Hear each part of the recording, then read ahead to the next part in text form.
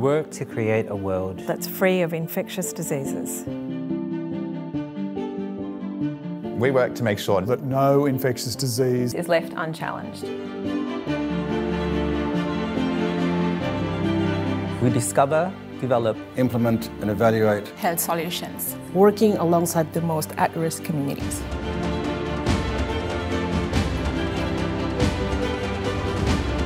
Doing so ultimately builds a healthier, safer world for everyone.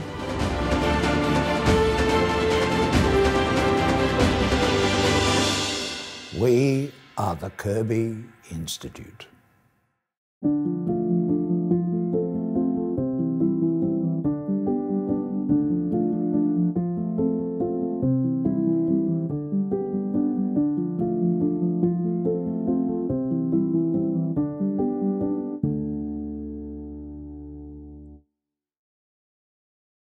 Good morning, everyone, and welcome to the Kirby Institute seminar series. My name is Andrew Grulich. I lead the HIV Epidemiology and Prevention program here at the Kirby, and I stepped in today at the last moment. We were going to have our director, Tony Kelleher, chairing today, but unfortunately he was unable to join us. I'd like to begin by acknowledging the traditional owners of the various lands that we are meeting from today.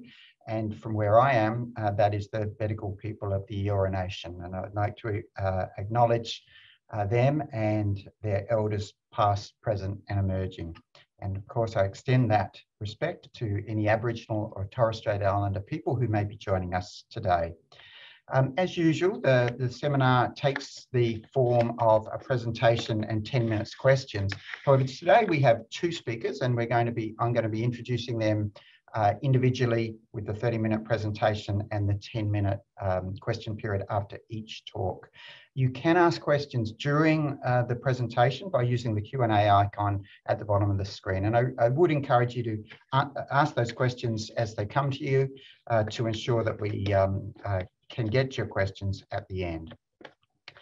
So to start with, I have really great pleasure in introducing our first speaker, Emeritus Professor Robin Wood, who's the head of Aerosol Research Centre at the Desmond Tutu Health Foundation.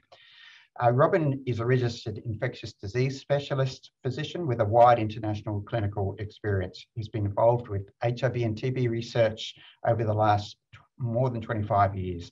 He's authored and co-authored more than 500 peer-reviewed papers with approximately 30,000 citations, being principal investigator of more than 50 clinical studies, and has been a member of many scientific boards, including the International Partnership for Microbicides, the International TB Vaccine Initiative, and the US President's Emergency Program for AIDS Relief, which we of course all know as PEPFAR. Robin is talking today on Out of Thin Air, Capture and Visualization of Tuberculosis Aerosols. Robin, over to you. Good afternoon. Thank you very much for that introduction. And I'd like to thank the Kirby Institute for this opportunity to present to you. My focus of research at the moment is on tuberculosis, which is a major problem for South Africa, the country that I come from, and particularly on the transmission of disease. So on the life cycle of TB outside of the host. This is the unit we have. And just to start with a little bit of background on bioaerosol science. And I think I'll go back just over 100 years now to this paper from Chaussé in Paris. And he got tuberculotics to cough into a box structure in which he put guinea pigs. And he noted that the air distribution within the box was quite important for the risk of transmission of disease. And he actually found 100 years ago from these smear positive individuals, he could infect about 38% of the guinea pigs. Well, and that was 100 years ago. So if you look at the sort of experiment he was doing, you can see in the blue the cycle within the host and in the environment. He was sampling very early in the survival life in the environment of the TB organism. Then if we go to the sort of 1950s, this classic work of Wells and Riley, and they again use guinea pigs as a measure of infectivity. And they basically took the air from a TB ward, passed it through the air conditioning system, and then directed it towards guinea pigs. And they managed to show that about 13% of smear positive patients were infectious in this. But you got to remember that you have the dwell time of the particles that are produced by the individuals, and then you've got the time through the air conditioning. So really, this is sampling the late survival of the TB infectious particles. And then we jump to 2012, and this is the work of Fennelly, and what he did was had a cough box, and instead of having guinea pigs in it, he put Anderson impactors in there. And he managed to find that about 28% of the TB cases were infectious, and he's measuring infectiousness by the ability to culture the organisms on solid media. Things really changed dramatically more recently, and this is the work from Caroline Williams, and what they did is they used a standard mask, and they inserted a gelatin filter, and initially they used a bacteriophage assay, and they managed to demonstrate that they could isolate this DNA from about 65% of patients. So again, you can see that this sampling is very early in the exhalation of particles. They then subsequently used the mask for longer periods of time. I won't go through the details of this slide, but they made comparisons with sputum. And I'll just highlight the factors just circled by the little red circle on the right-hand side. And you see they found that all the conventional associations with sputum positivity and infectiousness didn't have any statistical significance for this. So the cough frequency, the sputum grade, the chest radiograph seemed to be independent of what was happening in the bioaerosol. Then just a little bit of our early work. We used a slightly different approach, and this is a personalized clean room, essentially, in which we put individuals. And we had an initial protocol, and then we changed the protocol. So what we used to do is put people into this box. We didn't ventilate it at all. We let them contaminate the box, and then we sampled at about 55 liters per minute. Subsequently, we moved over to a cyclone system, which has a much higher flow rate. And you can see on the bar charts that we had many more TB organisms identified in this system. But you can see that here we've got the dwell time of the organisms in the box. So we're sort of sampling aged particles, but not after a very prolonged period of time. And we found that we could actually identify RD9, which is an insertion specific for MTB, and culture about 77% of smear positive patients. So if we just put that together to sort of quickly recap, you can see that Chaussee had 38%. For the first 100 years, it seemed as though bioaerosols were a very insensitive measure of what was going on in the host. And you can see over the last 10 years that the efficiency of finding and detection of organisms has increased dramatically. And it's it's that I'm really going to focus on in this talk. So this is our newer version of the respiratory aerosol sampling chamber, and this is what it looks like. It's collecting directly into a cone. We monitor CO2, so we can monitor the respiratory maneuvers. We can measure the particles. The circulation of air in the box is very, very fast, so that we can get the background noise down with filtration of a cubic meter per second.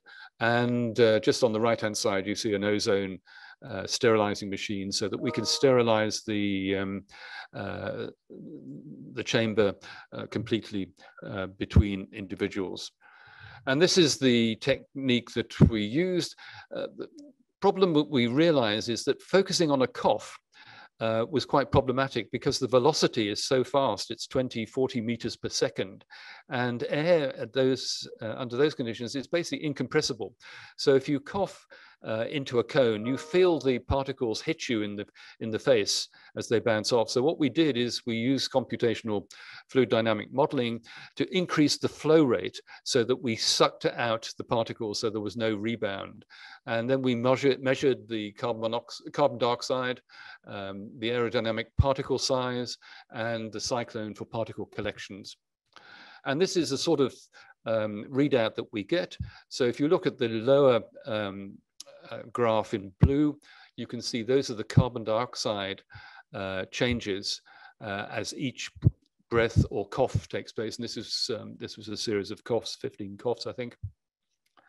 Above that, you can see the different particle sizes, and you can see in the green the large particles, which is on a log scale, so it's very small numbers of particles above 5 microns in size.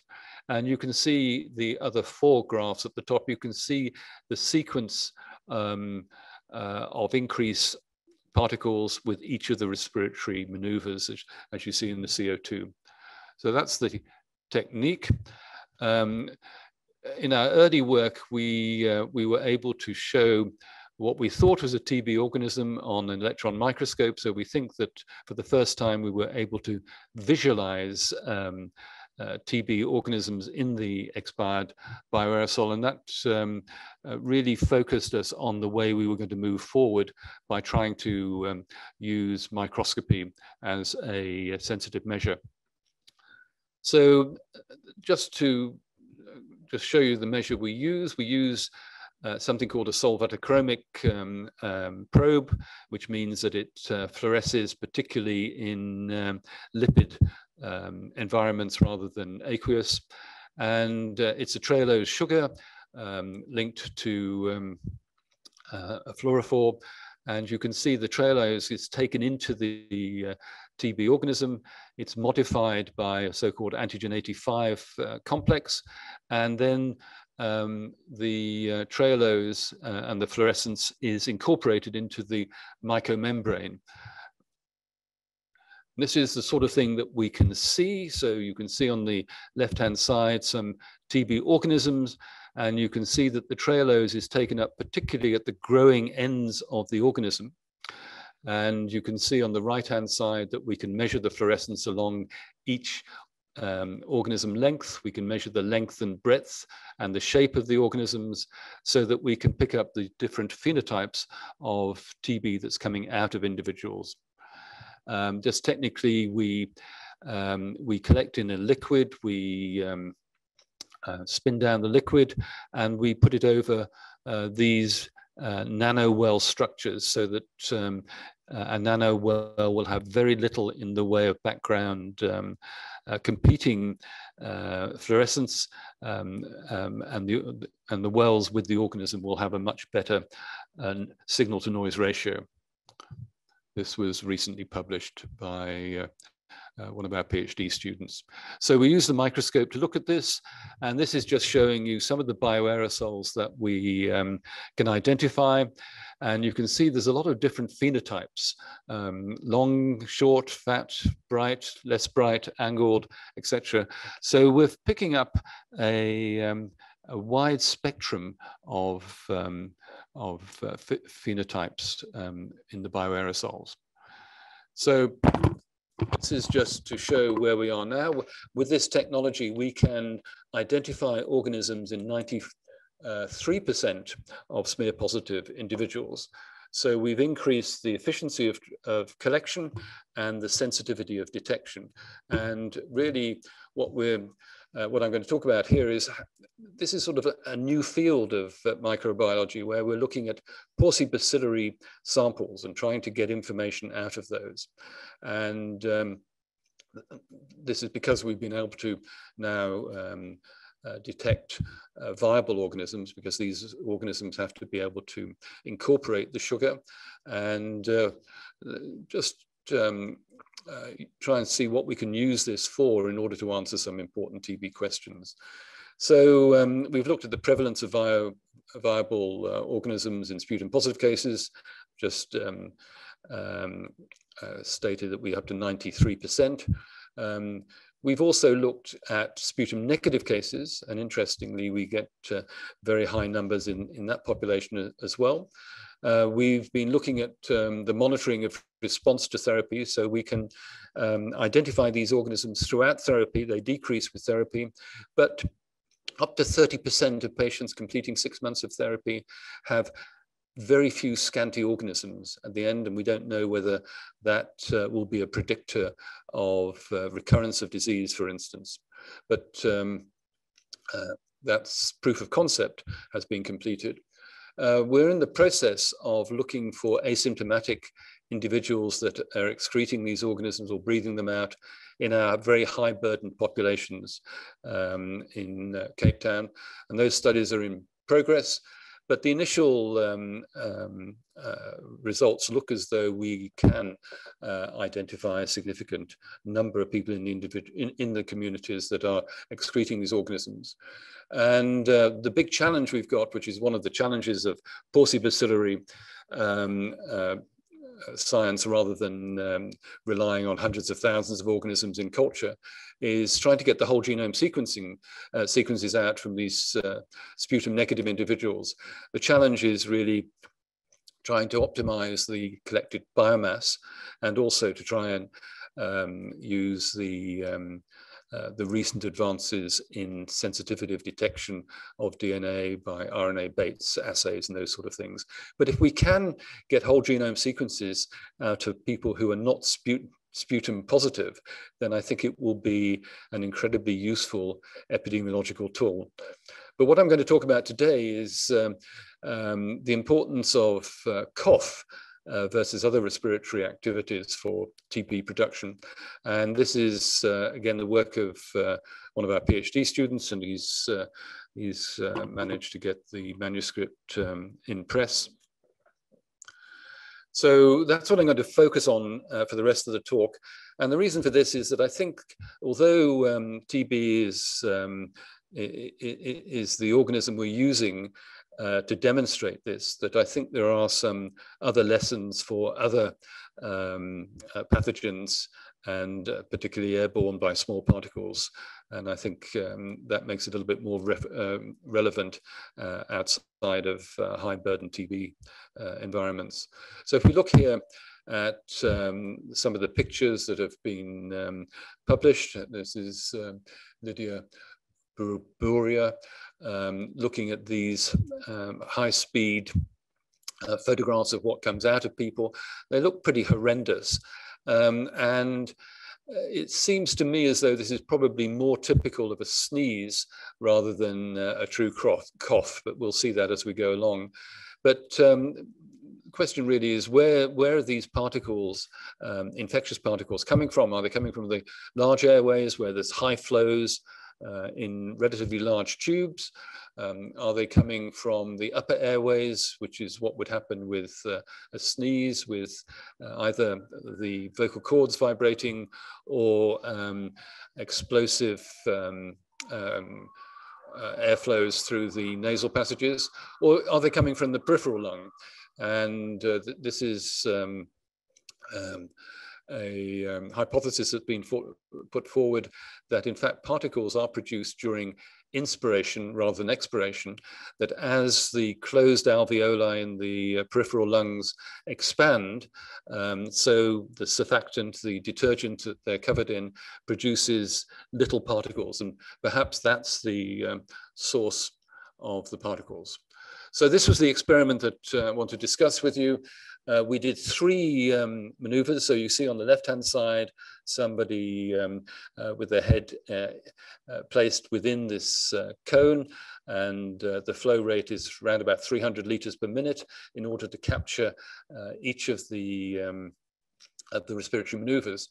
So the first one is forced vital capacity, as a deep breath in and complete expiration, and we got our participants to do that once every 20 seconds, so about 15 maneuvers within 5 minutes. And in the middle of those 5 minutes, we diverted 100 liters per minute of the flow into a aerodynamic particle counter, and you can see in B, that's where you get the sample particle counts. Individuals were then did 5 minutes of just normal tidal breathing, and you can see that we sampled throughout that at 100 liters per minute. And then we have the coughs as the third maneuver. Each of those is collected into a different liquid cyclone collection, processed and stained with the number of organisms counted. So this is just looking at that. So at the top of the screen, you'll see the bins into which we categorize the aerosol particles. The small particles, 0.5 micron to 1 micron in the first collecting, the second 1 to 1.5, 1.5 to 2. And then we quickly move up into the bigger categories of 2 to 5 and 5 to 10. And you can see that if you look at the vital capacity, the tidal breathing, and the cough, you see exactly the same pattern. Obviously, the curves are determined by the size of the buckets that we've categorized into them. But using these, you can see that each of them produces particles of those sizes. And if you look at the proportions that are captured by each of the maneuvers of each of the sizes, you can see that this up to the fourth category, that it's exactly the same pattern. It's only with the very large particles, and they're occurring increasingly rarely, that you can see this. The looks as though a difference, but because the numbers are so small, it doesn't reach statistical power. So if we now move on to the organisms rather than the particles, you can see that at the top left-hand side, we're finding organisms in each of the 3 maneuvers. And you can see we're dealing with small numbers. At the table next to it, you can see it's 4 to 6, 3 to 6 particles. And you can see the maximum some of our patients can give up to in the 15 minutes sampling up to 40 organisms. And if we look at the proportions that are positive at the bottom left-hand side, you can see that it's only by, they're around about 70 to 75% positive for each of the maneuvers. But if you add the maneuvers together, so we pool the counts at the end, that's where we get up to the 93%. So our process is always, to date, had the 3 different maneuvers, and that's probably a sort of Poisson distribution of small numbers that in order to increase the sensitivity, you want to increase the sampled volume of air. This is just looking at the concentration of those particles, and it's quite interesting. You look at the top left, the concentration per particle is actually the highest in the tidal breathing, just normal breathing. And in the model, mathematical model to the side, you can see that the vital capacity and the cough are about 70 or 90% less. We've also looked to see if there's a relationship between the concentration and the number of particles produced, and essentially doesn't reach statistical significance. And then this is quite an interesting thing, which is probably relevant to other pathogens.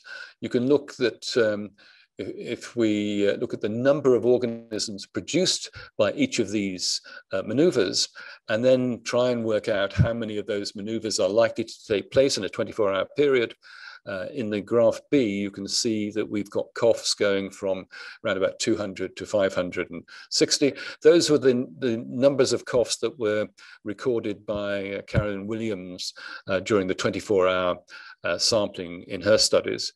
And you can see that, in fact, tidal breathing is going to produce many, many more organisms than the occasional cough. So if we put that together, I hope I've shown you that the lung, in fact, is a small particle aerosol generator. We've used TB to illustrate this because it's uniquely characterized an obligate airborne transmission. But transmission has been recognized for a long time to be predominantly spread by small particles, which are less than 5 microns. Those small particles are generated by all respiratory activities, or at least by these 3 respiratory activities, including tidal breathing. And it seems to fit with the postulation that the particles that arrived in the distal lung regions, and regardless of the maneuver, that's the source of the organisms from this fluid film burst mechanism in the terminal bronchioles. And that surprisingly, the high velocity in the large airways are not producing these particles. So peripherally derived aerosols contribute a small volume. We're talking about nanoliters of peripheral lung fluid to every exhaled breath. So we think that essentially bioaerosol research has now moved into a sort of non-invasive bronchoalveolar lavage type of test. It's non-invasive. You have to deal with very small volumes and relatively low numbers of organisms. This is the team that has worked on presenting this data, and here's the team again with our funders. So with that, I'd like to thank you for your attention and happy to answer any questions. Yeah, so we stop. Thank you, Robin. That was fantastic. Very interesting. And I just would like to encourage people to use the Q&A. Robin, while people are gathering their thoughts, can I just ask, this is not my field, I will preface this by, but I found it very fascinating that tidal breathing should be so important, and you've explained why at the end of your talk there, but it's sort of at least initially counterintuitive. In the experiment you mentioned, if I've got it right, people were required to breathe their vital capacity, their forced vital capacity for a while, and then tidal, and then via coughing. Have I got that right? And is there any potential then that some of these results might be related to the deep breathing that they were required to do before the tidal breathing? So I think you're touching on what I think is the mechanism. So when you cough, you have to take a deep breath in before you cough. It's not the velocity. So what we're showing is it's not the velocity at which things come out. Particularly in the peripheral lung, the flow rates are essentially 0. So it's diffusion. So the cough is just accelerating those out. Obviously, there are consequences for that in the moist, warm cloud that comes out is obviously going to go further. So it doesn't, coughing is still going to distribute those a little bit more vigorously, but the number of particles produced is far outweighed by tidal breathing compared to the others. In fact, that's one of the limitations of this type of research is you can't get people to cough that many times. It becomes that people become ill if they cough more than 15 times. Right. So I think I'm quite keen on moving the focus away from cough because under those circumstances, you're really only able to sample about 10 litres of expired air before people start getting very tired and finding it difficult. Whereas tidal breathing is easy to sample. And you can see that 5 minutes of tidal breathing gave us as many particles and as many organisms as the cough. So essentially what I think we're going to move towards is tidal breathing with the occasional deep breath, and to see if that will, and that's what we're really working on our new protocols. It's much easier for patients. Coughing is quite tricky.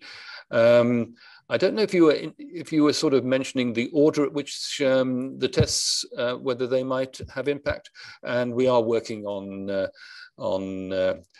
reversing those. Obviously, the problem is this paucibacillary bacteriology, in that distinguishing differences between very small numbers of organisms is tricky. So, does this? I mean, this finding, does it have any impact, you think, on current advice we give to people with TB? Particularly the finding also around sputum negative TB. Yes, so I think in our part of the world, and where we have incredibly high TB rates, so we've got TB rates that are higher than 100 years ago in Cape Town. 5-year-olds, 20% of them are already infected. 14-year-olds, 50% of them are infected. About 70–80% of kids leaving school are already infected. And the focus of my research was, and in fact, this was a chat that I had with Steve Lawn several years ago, is we're not going to control this disease until we stop people getting it. So that was really why I focused on the aerosol side of things. If you look at epidemiological trails of infection, we can only explain about 30% of the transmission by those from SPEAR-positive individuals in our communities. I think it's very different from low transmission environments such as Australia, but it's particularly important for us. For instance, we think it's the amount of air that you share with other individuals can explain the poverty component of TB. So that I would estimate that probably you and I exchange 20 to 40 litres of air with other people.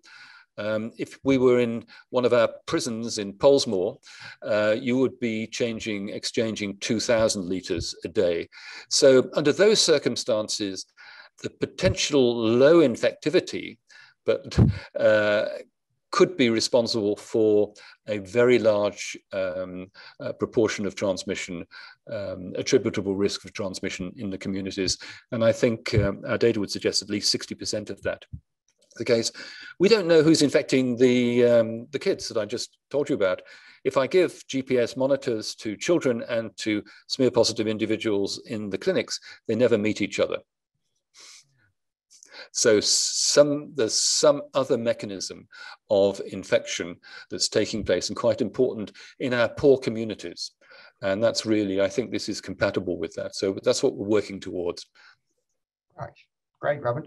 So we've got some questions now, and not surprisingly, a couple of them have brought up the issue of SARS-CoV-2. Aerosol science has certainly become a lot more in focus over the last 2 years. So first question I'll mention is from you and Toby. You've mentioned that being sputum positive versus negative has an influence on particle or organism numbers, but Ewan's asking, apart from that, is there much variation in particle or organism numbers between individuals? And he makes the point that this seems to be the case for SARS-CoV-2 exhalation. And if there is variation, any insights as to why? Well, I think that's a very apposite question. yes, there is a tremendous, I mean, if you looked on those, on the graphs that I presented, the individual variability is quite high. I think there are messages for COVID. I think the sort of denial of small particle transmission and transmission from asymptomatics was probably a little bit incorrect. On the other hand, this example is from tuberculosis, which is a lower respiratory tract infection. And I'm not sure that when I showed those pictures of the photographs of sneezes, then there's no doubt there are some very large particles. And when we're talking about large there, we're talking about sort of 50 microns or bigger, which are not generated from the lower respiratory tract, but are coming from the higher respiratory tract. So yeah, this is relevant to lower respiratory tract infections, measles, TB, COVID in some individuals. But these particles and the recognition that they're being generated by every respiratory activity that we've got really focuses importance of ventilation, particularly, and obviously crowding, and essentially the amount of air that you're sharing with other people. So it's going to be impossible to stop transmission in Polesmore Prison, where people are locked up in crowded institution for long periods of time. And under those circumstances, it's very difficult. And I think that's what's happening in the townships. If I measure the amount of air that these kids are exchanging, it's 200 litres a day. So much higher, 10 times higher than you or I. Thank you. Robin, your next question is actually from someone who says they're an ex-colleague of yours, Dr. Kai Tram of the University of Washington Infectious Diseases, formerly at Stanford. He says he worked with you on your first TARDIS, and I assume the TARDIS refers to one of those amazing photos you showed us. Yeah, so it's the personalized clean room was called TARDIS, but it was sort of an in-joke for English-speaking people that was completely lost on many nationalities. But I used to have the blue box with the flashing light on the top, but I decided to give it up. So welcome to Kai.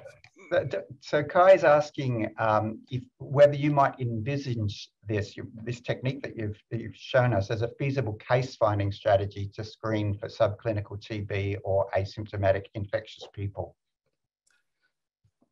Yes, this is a research tool rather than an operational tool. So I did, on the one slide, I said that we were doing some work at looking at asymptomatic carriage.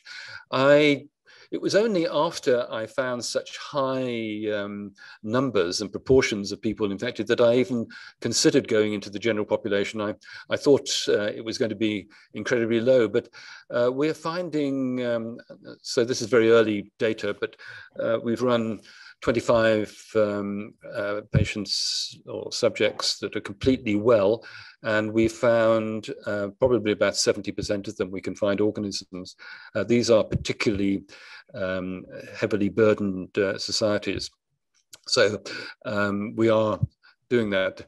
We think this is more of a sort of gold standard for which we can compare other tests. So we're trying to compare the mask technologies of Carolyn Williams with these organisms that we're finding. The difference is these are live organisms, so that we're trying to understand how the organism adapts and to its sort of extra host survival in order to get to the next host. But we were surprised that we found such high proportions that we are finding it in relatively healthy individuals. Great, thanks, Robin. I think that answers the question. Kai was particularly wondering whether you could accommodate high volumes of individuals, you know, in situations like a mobile van visiting a township, but it sounds like the answer to that is no, from what you've just said. Yeah, so I think that I don't think this is a diagnostic tool for TB disease. I actually putting forward a hypothesis that maybe this is a redefinition of latent disease. That instead of latent disease being assumed to be totally non-infectious, that this is a population in a specific part of the human compartment that is optimized for maintaining transmission in these type of communities. That becomes somewhat controversial. So when we're going through looking for the healthy volunteers, we're trying to link it to quantify an immunological memory of disease. But it's an interesting field, but I hope I've got people to be a little bit more interested in something that really hasn't changed for 100 years, is changing rapidly. And people are using non-volatile, volatile organic compounds, etc. The problem is you're dealing with very small numbers of droplets and organisms, and it needs to change the technology with which to be able to do that. Great, thank you. We have another question here from Professor Miles Davenport. Miles heads the Infection Analytics program here at the Kirby Institute. He's wondering how quantitative the process is. And this comes from the issue he's raised is there's an ongoing question, for example, in SARS-CoV-2 about viral loads in the lung versus what we tend to sample in the nose and the throat. So can you measure lung loads from total expired virus we're now talking about rather than TB? What we can, so it's an interesting question and raises lots of complexities to that.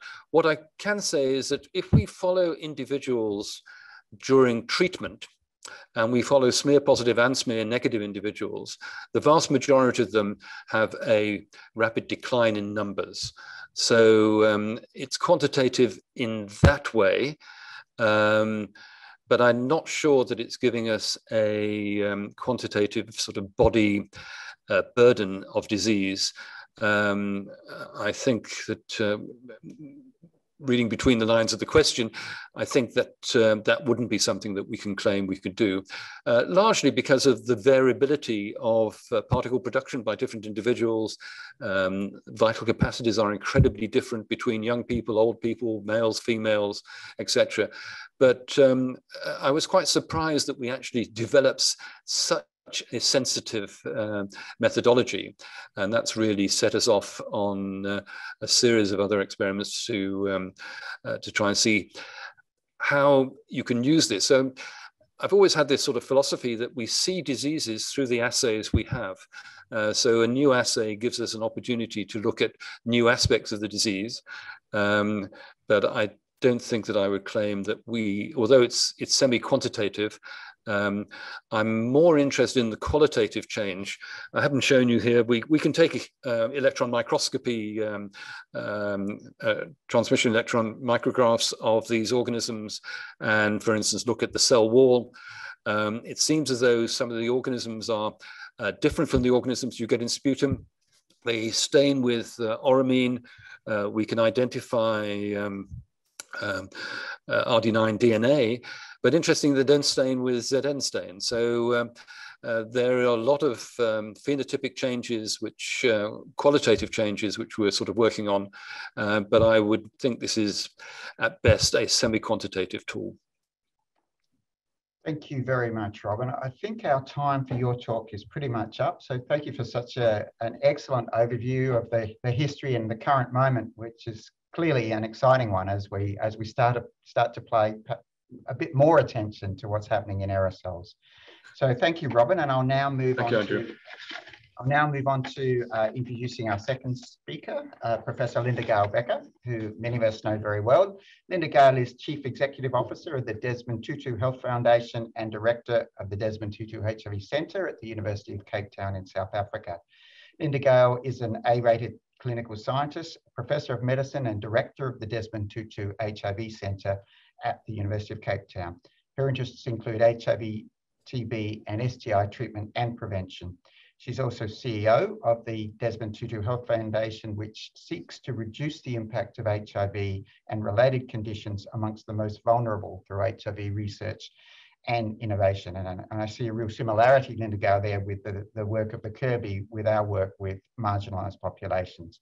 Linda's talk today is entitled COVID-19 and Vaccination, the South African Journals so far. Over to you, Linda-Gail.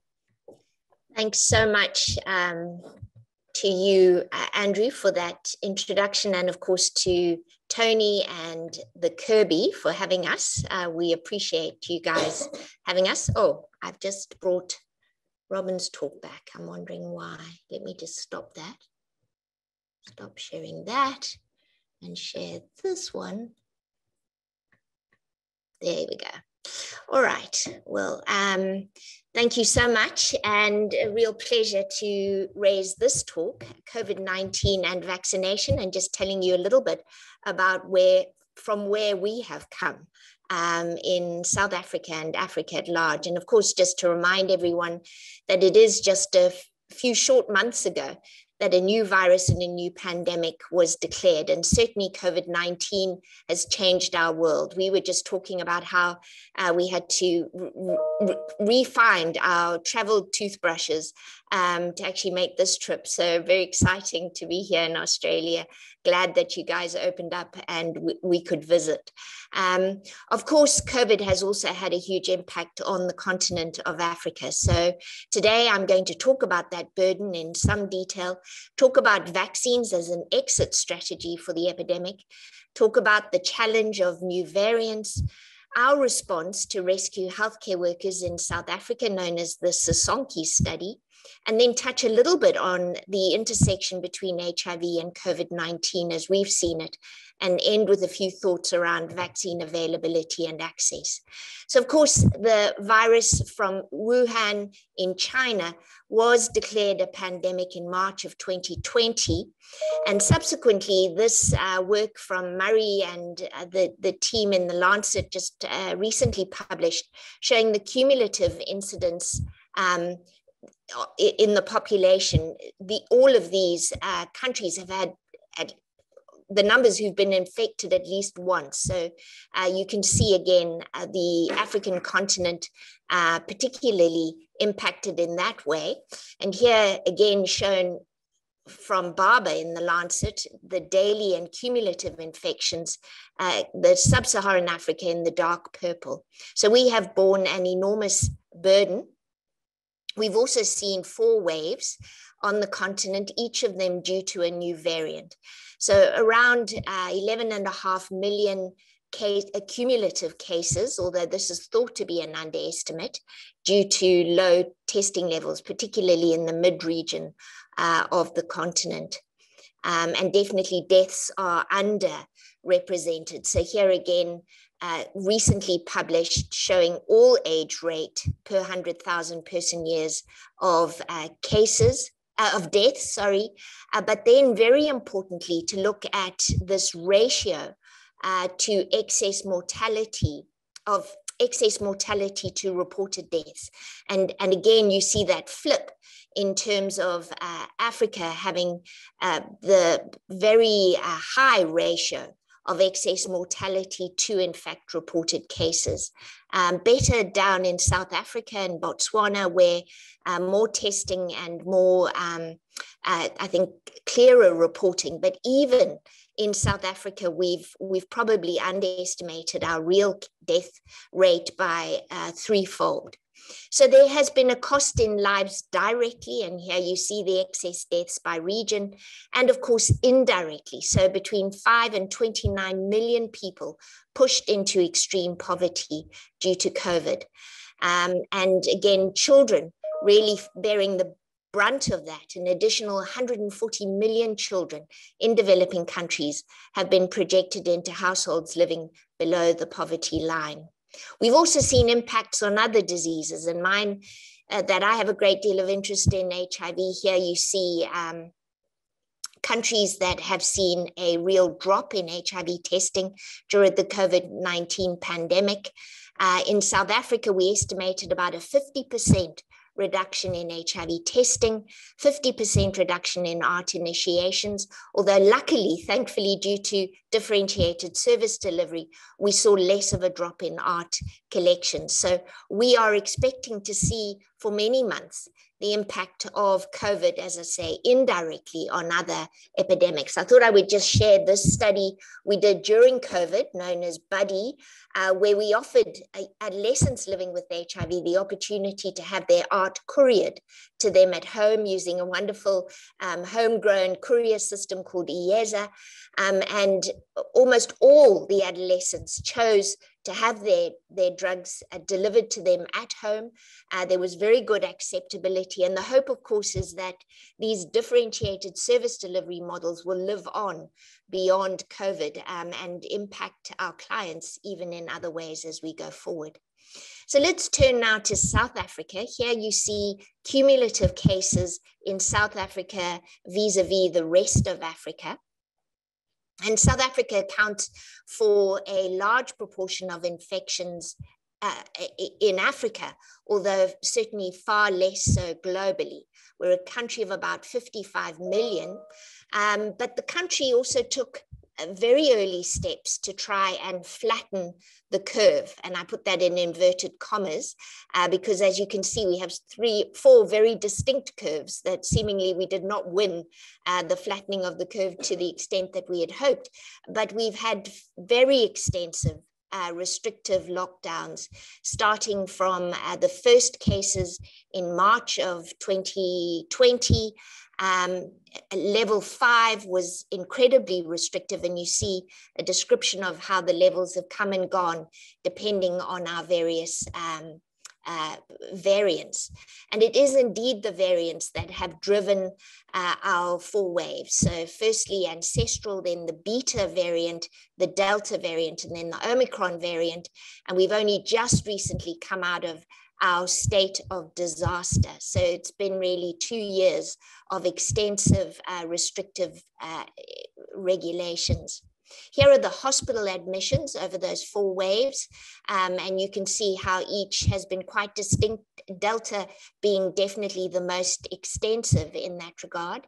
And then now the related deaths, and strikingly, and I'll show that, well, let me just quickly mention, first of all, these are the actual deaths due to COVID, and then South Africa has a very good system of measuring excess deaths. And you can see, although we had just over 100,000 COVID-related deaths reported so far, more than 300,000 have been lost nationally from natural causes. And these excess deaths seem to follow the same 4 waves. Far fewer of these were under 60 years. And this graph showing the cases and deaths together shows that 4th wave uncoupling, which of course was very distinct about Omicron, was the differentiation of a large number of cases and far fewer deaths. And we'll go into that in a bit more detail. So we have experienced the ancestral, the beta, the delta, and the Omicron variants of concern. And this is beautifully shown. We do have a good genetic surveillance system in country built on our HIV genetic surveillance. And here you see, again, those 4 waves, and now the Omicron wave splitting into at least 5 sublineages within known as BA 1, 2, 3, 4, and 5. And we're experiencing all of those, with 4 and 5 really starting to be far more apparent, as you see here. From Tulio, and I must acknowledge him, Tulio de Oliveira and his team at CRISP, who are doing fantastic work in this regard. So let's turn quickly to the vaccines. And here you see a selection of them. In South Africa, we've had 2, Pfizer 2-dose, and then the Janssen single dose. And we used the Janssen because of this opportunity that it does not require deep freezing, and speed and coverage is obviously on its side. But it's been an extraordinary development. And I really like Eric Topol's recent tweet showing just really within 12 short months how both Moderna and Pfizer really covered the world in many ways with vaccination. But vaccines, as we know, have two kinds of impacts. The first, and perhaps the most important, and for which I think COVID-19 vaccines were developed, is to protect all people at risk of infection, including the most vulnerable, from severe disease and death. And then, of course, the sort of secondary was to really try and up immunity across the board and protect individuals more broadly thereafter. So I think reassuringly, the COVID-19 vaccines have been able to sustainably protect against more severe disease and death. And here, this really showing some impressive results, even with some of the more recent variants. So we've maintained VE against death, even with variants. We saw some impact in terms of symptomatic disease with the beta variant. And here you see the single dose Johnson & Johnson seeing some reduction, but reasonable protection against more severe disease. What do we know about symptomatic COVID-19 caused by the beta variant? Well, as I say, we definitely saw a ding in the vaccines with the beta variant. And I think this is when we had the first indication that variants were going to matter, and that we needed to be perhaps careful about, which vaccines were used when. So this is vaccinology, according to me. We seem to be doing okay with reducing deaths and hospitalization. But when it comes to infection protection, we've seen an undermining of that. And that may be, one, due to viral escape, or two, due to waning immunity. And that has resulted in the so-called breakthrough infection, which has to a certain amount undermined vaccines. And I'll end with some thoughts around vaccine hesitancy.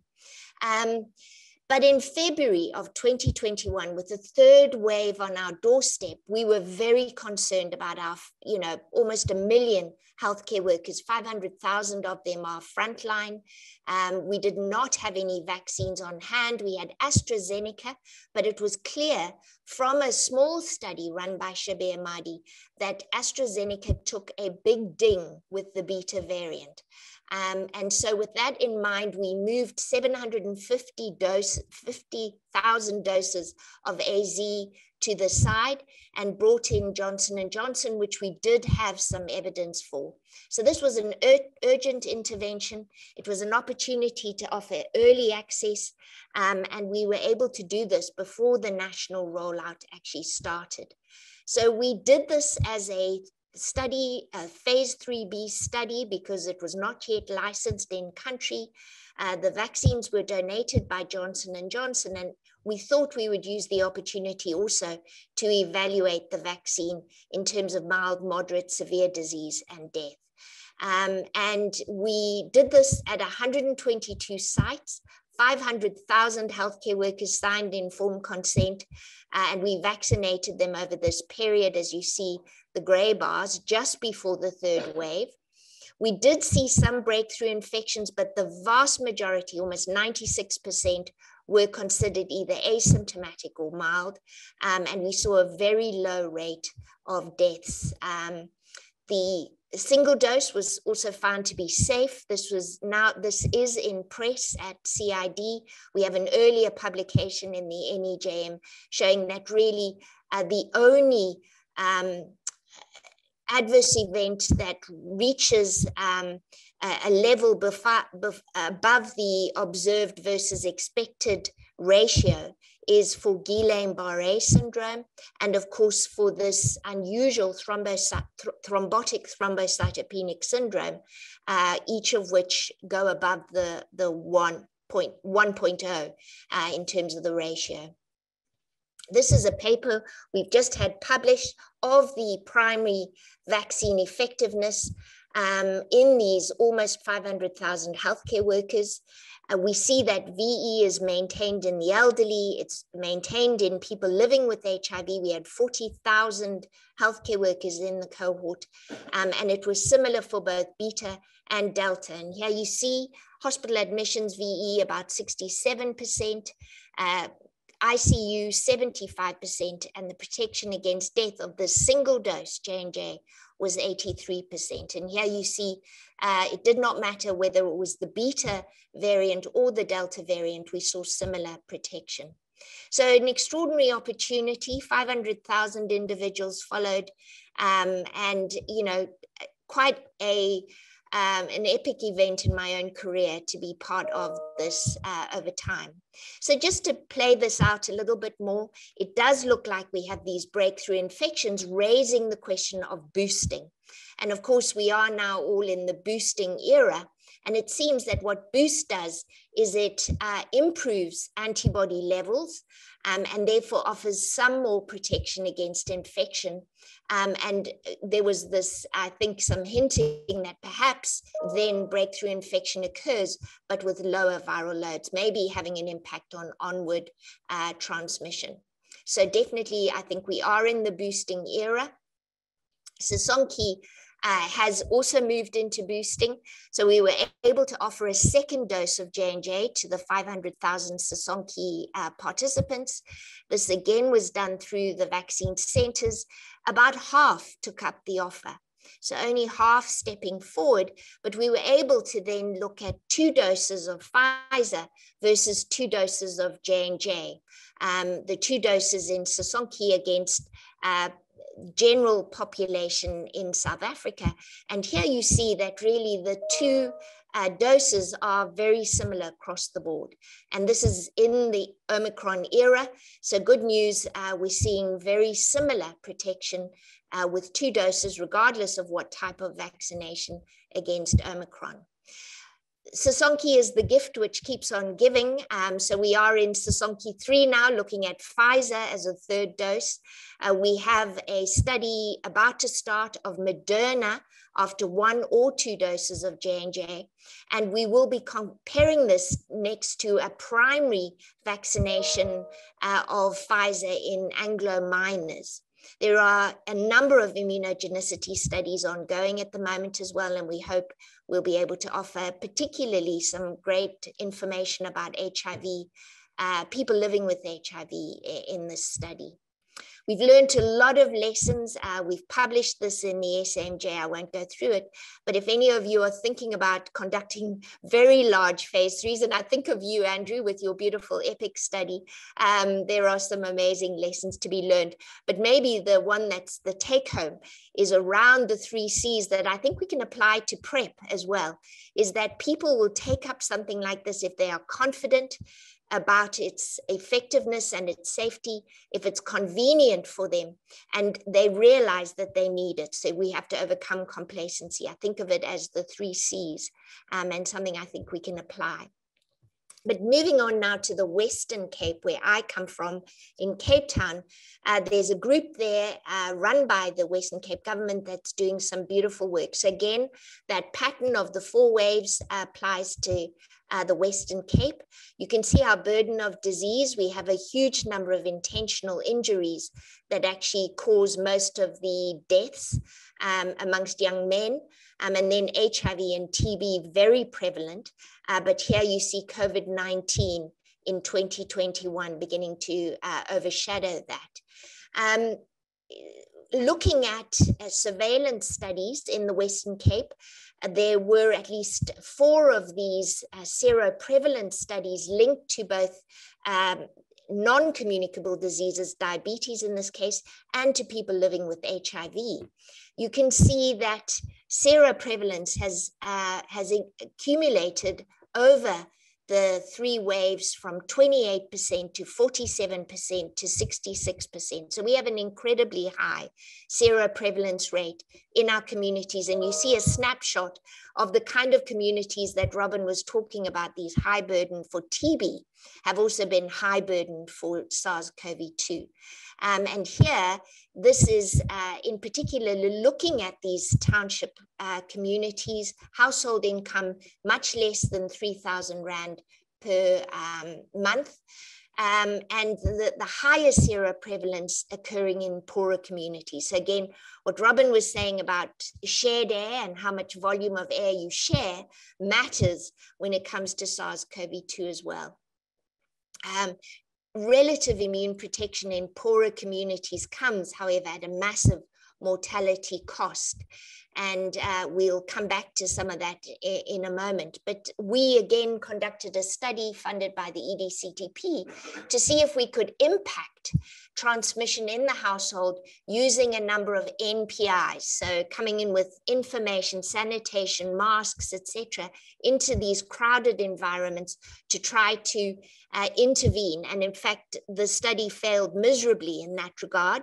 Most of the household contacts were already infected by the time contact was made. So test, trace, and trying to impact in these crowded communities is really a waste of time. And so what we did find, however, is going into those communities, we're able to find households that were incredibly in dire straits, did not have food.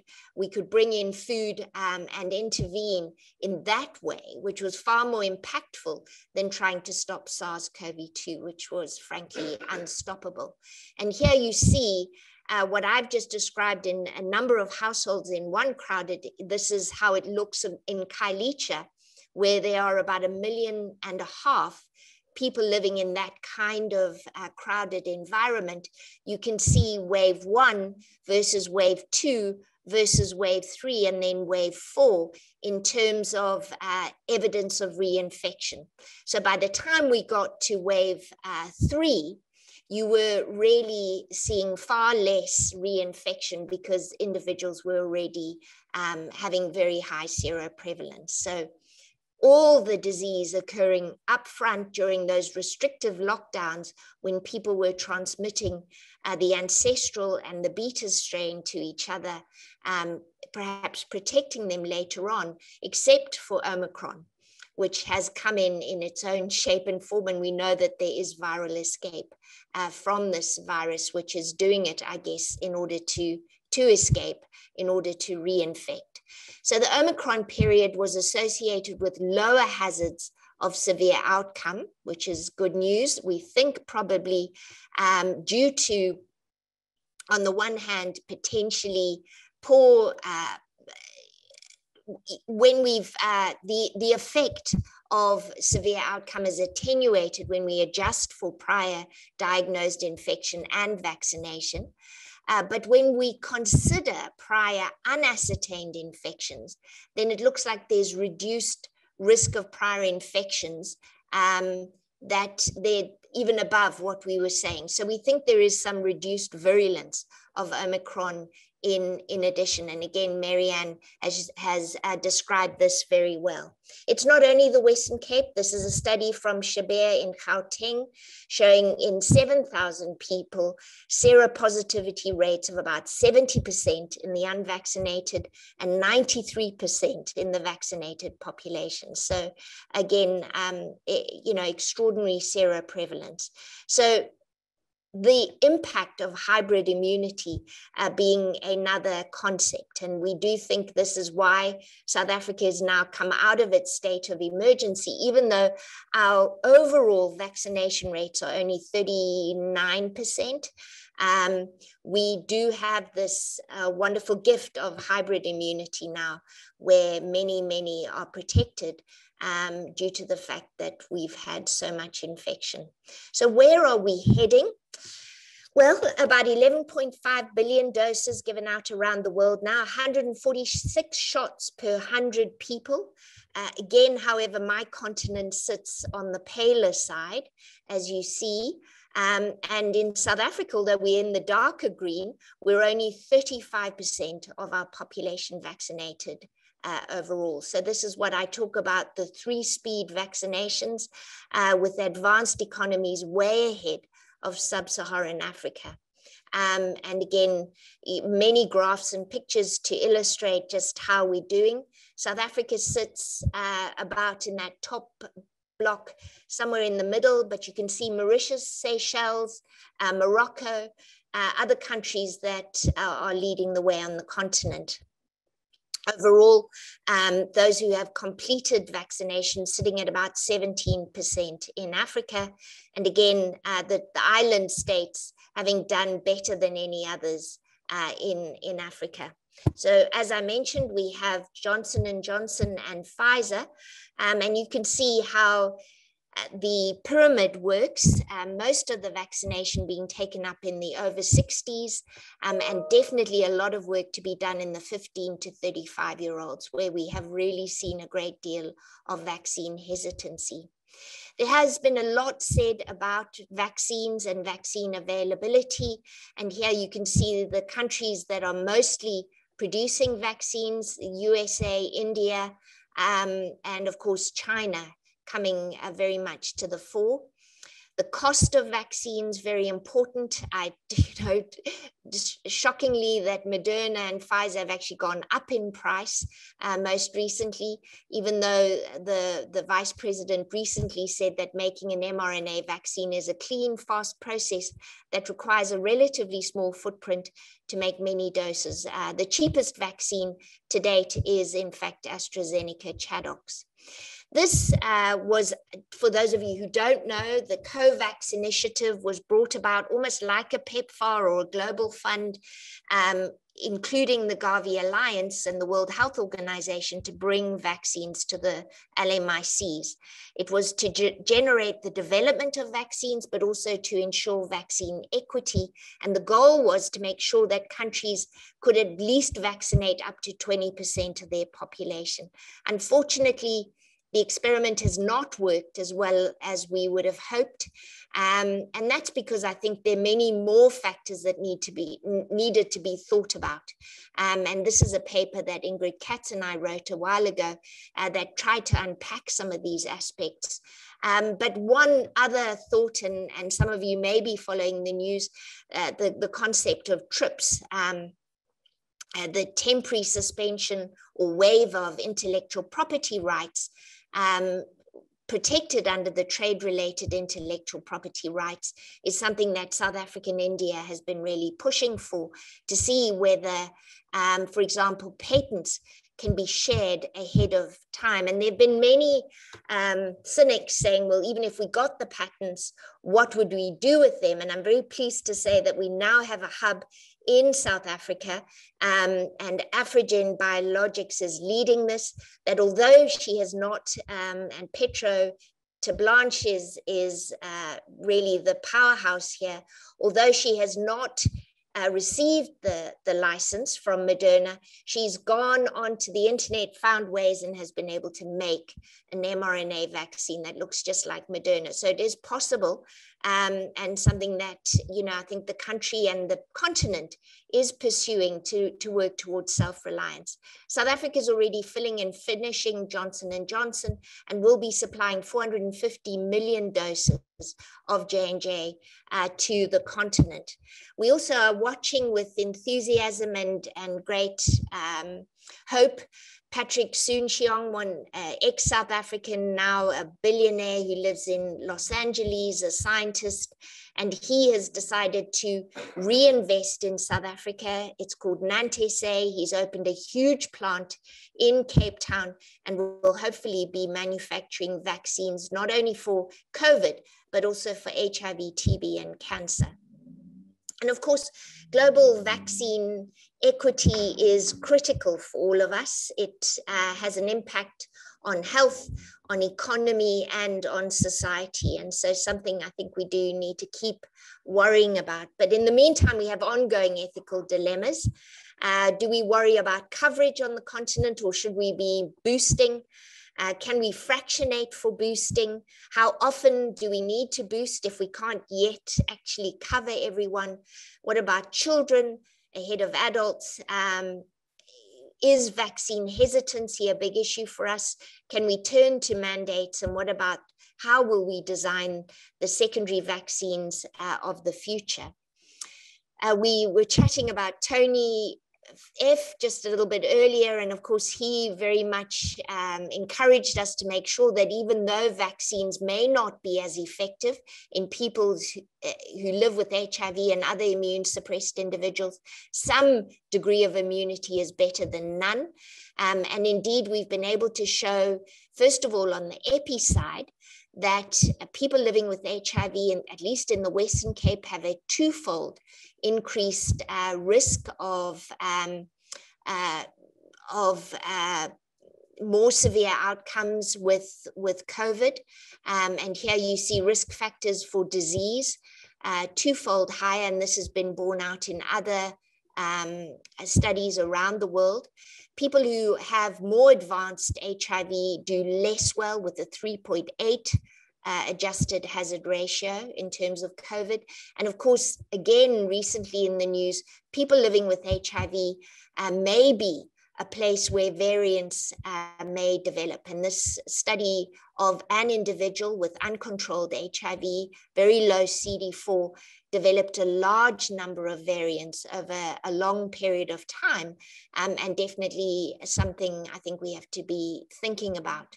We know that natural immunity is compromised in people who live with HIV, lower immunoglobulins and neutralizing antibodies, but also lower T-cell responses, although in this study showing very nice responses to ChAdOx, as you see. In this study from Mary-Ann Davies, again, looking at vaccine effect in the Western Cape, we see a hazard ratio that is reduced in terms of COVID-19 death in people who are vaccinated living with HIV. And when we compare people living with HIV and those without, it does look like vaccine effectiveness is very well maintained for infection, for admission, and for death. There have been a number of analyses now of vaccination, and it does seem that people with lower CD4 counts may have lower vaccine effectiveness, but tolerability looks the same. And certainly in terms of those other outcomes, there is a lot of hope. Sadly, not a lot of studies done in people living with HIV. We've recently had a look to see where we could find some data, and there is a little more data than there was before. But prompted by this, we have started a study known as the Ubuntu study. We will be enrolling 14,000 people living with HIV in 50 sites, and we've reached about 6,000 so far, and we're offering Moderna, either 3 doses or 2 doses in people living with HIV. Early results from this study would show with Omicron in particular, there is quite a lot of asymptomatic carriage, and this seems to be associated with lower CD4 counts. So again, as CD4 counts drop, we see a higher rate of asymptomatic carriage amongst individuals. And I'll end with just a few thoughts around vaccine hesitancy. Although in LMICs, it was thought not to be a big problem.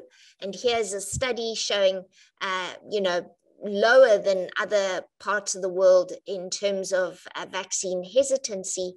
This hasn't played out in South Africa. And we've had 2 surveys now looking at this factor.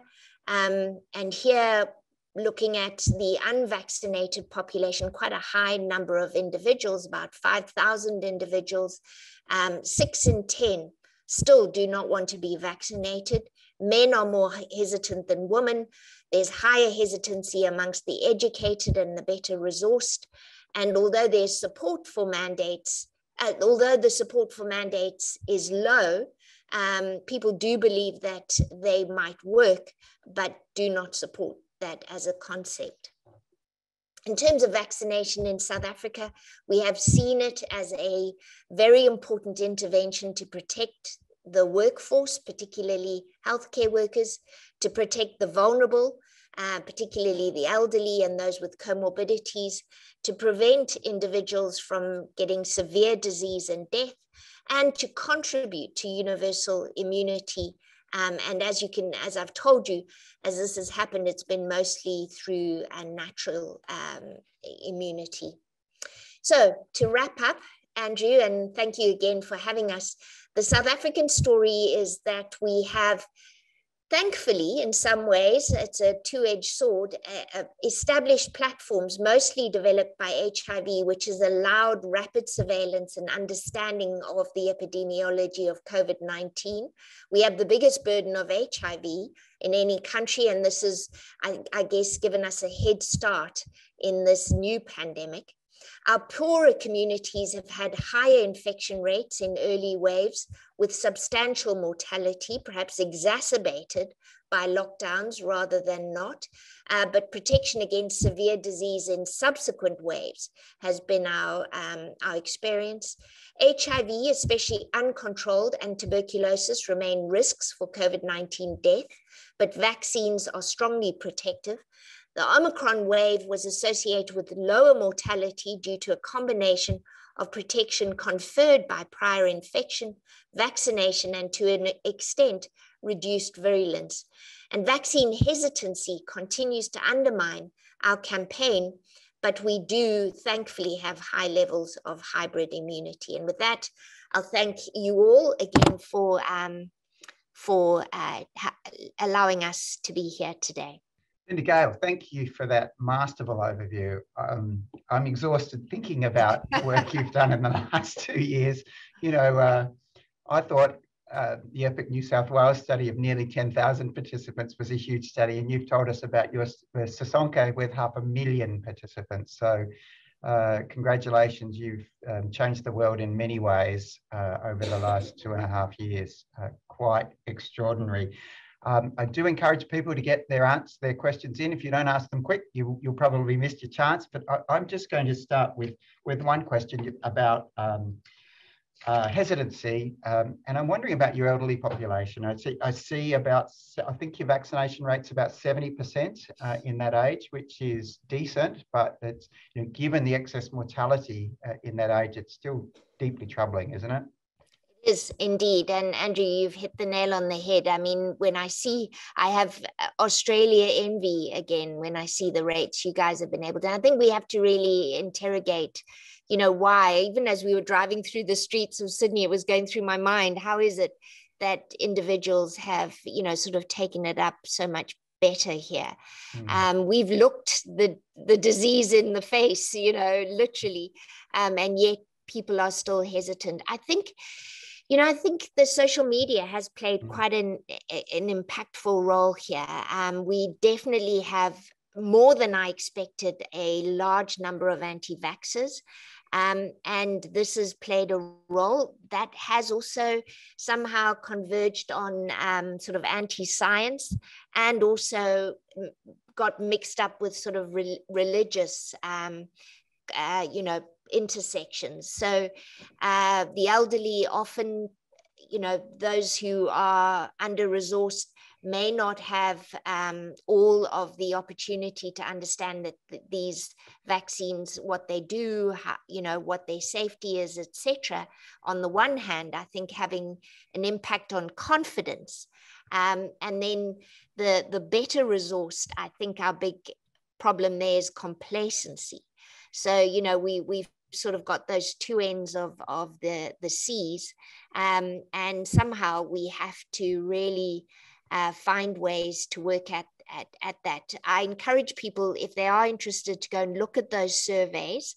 They're now published online, and they really go into a great deal of depth around why people may not be stepping forward, and you know, what we might need to do.